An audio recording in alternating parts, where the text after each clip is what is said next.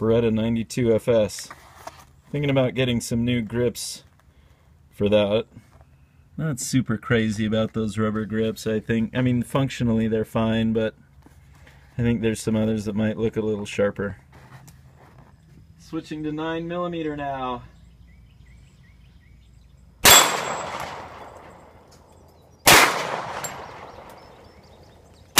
Yeah.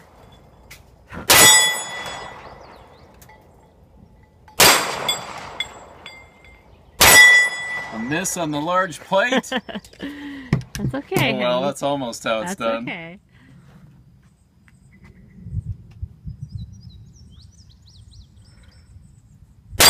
Whew. Yeah. That's so powerful.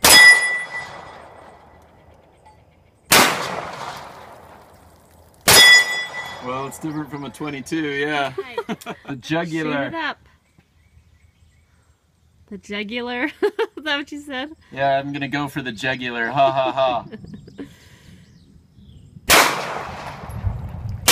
Well.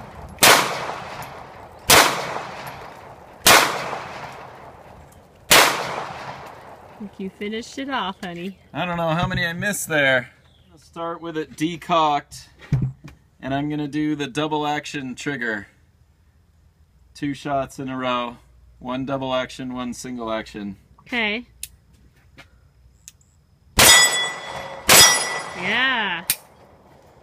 Okay, so if you had it holstered or something, it would probably be on safe, and your first trigger pull would be the long double action. Uh-huh.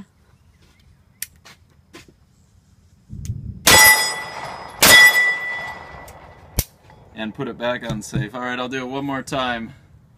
This one has an ambidextrous safety, which is nice. I can get it off with my left hand. Oh. A lot of guns don't have that. That one doesn't have it, for example, the Beretta. So did you know that before buying it? I think so. But if there's a gun I really want and it doesn't have it, I don't care. I'll get it anyway.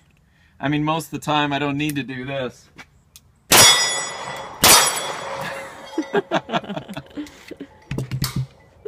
All right, that's how it's done. Oh, that's it. Okay.